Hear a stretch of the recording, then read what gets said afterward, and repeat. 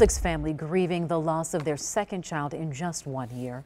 11-year-old Mikey Hiroshi died while on a Make-A-Wish trip to the Mall of America just 2 days ago. Ben Jordan spoke exclusively with his family about the trouble they are now having trying to bring him home for a funeral.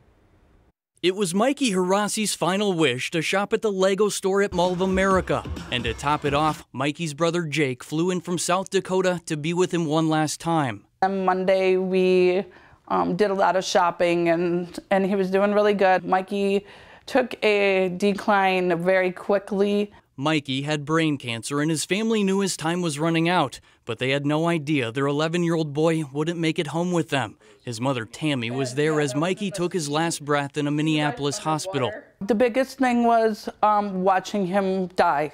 That was the worst.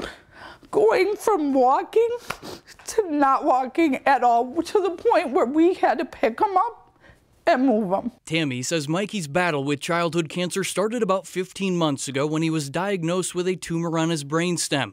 Remission last year led to a relapse just months later. He was a fighter. He never gave up. He told me that he was fighting for his brother Robbie.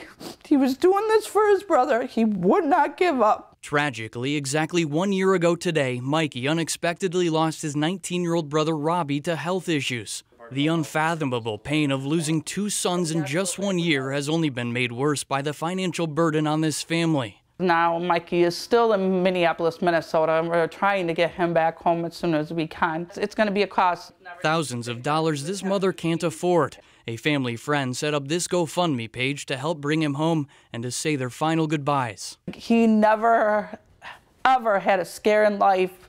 He never worried about anything.